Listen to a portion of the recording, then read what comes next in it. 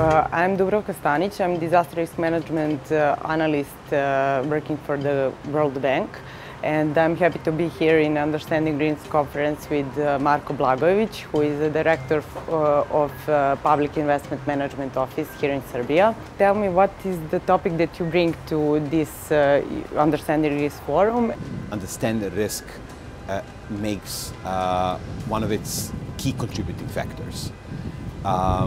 We're all aware of the fact, and we have been unfortunate enough to experience it directly only 4 years ago, how a single disaster can render meaningless and considerable investments into development, investments that were not risk-informed.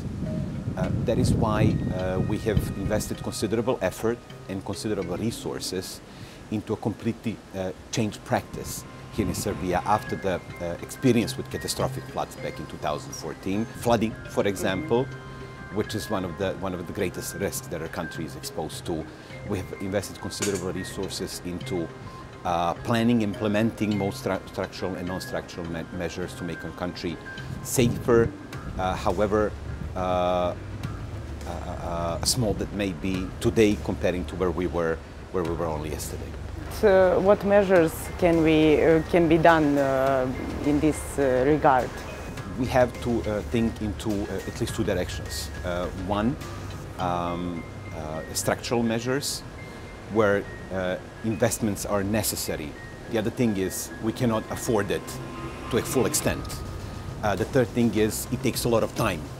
And while we're getting ready, where we're planning and implementing measures that we cannot afford when the infrastructure is concerned, we're strengthening the preparedness so that we can more efficiently deploy our relatively limited resources in a better way and in a more efficient way than has been the case in the past.